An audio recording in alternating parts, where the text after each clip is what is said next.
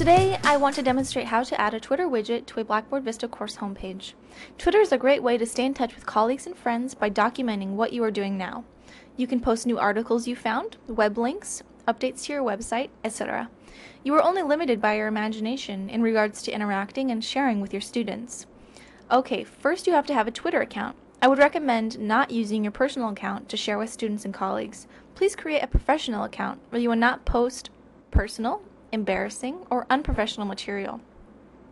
Inside twitter.com, go to the bottom of the home page and find the apps link at the very bottom. Inside Twitter applications, we can choose the very first option of widgets.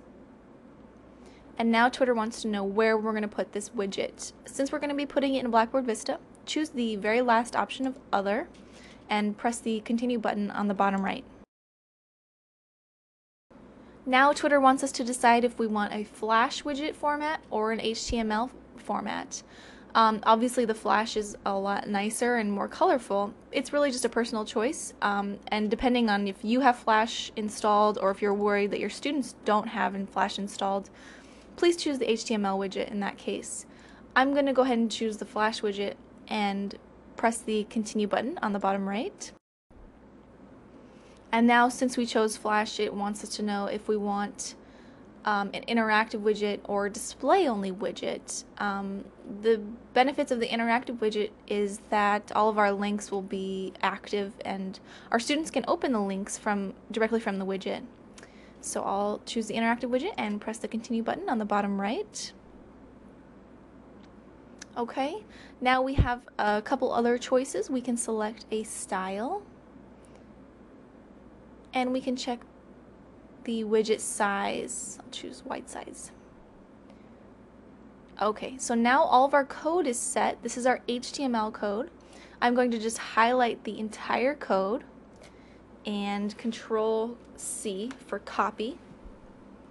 And now that I have my code, I can go into Blackboard Vista, which I have on another tab here.